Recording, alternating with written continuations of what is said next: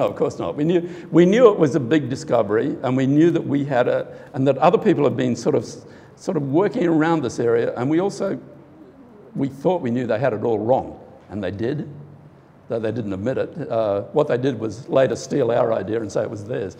But that's American science, so I won't go into that. But at that time, in some labs. Okay, so we knew it was a big discovery. Then, in 1980, there was a Nobel Prize for histocompatibility that went to Jean Doherty from France, George Snell, who'd done all the work with H2, and I'll talk about that in the seminar a bit, and to Baruch Benacerraf, who was kind of a competitor at Harvard. And we thought after that we wouldn't get the Nobel Prize, because you never get the Nobel Prize, it's never given twice for the same thing. So we thought that was the end of it.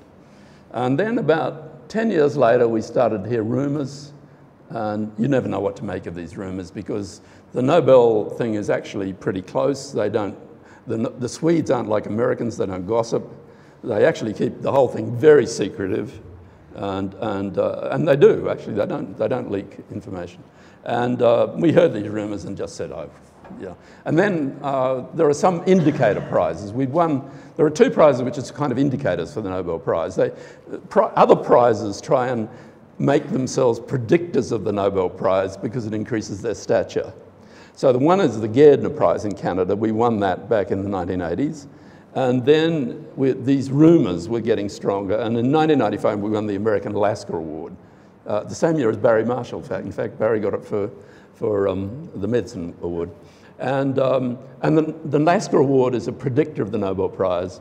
And half the people who win a basic science Lasker Award go on to win a Nobel Prize.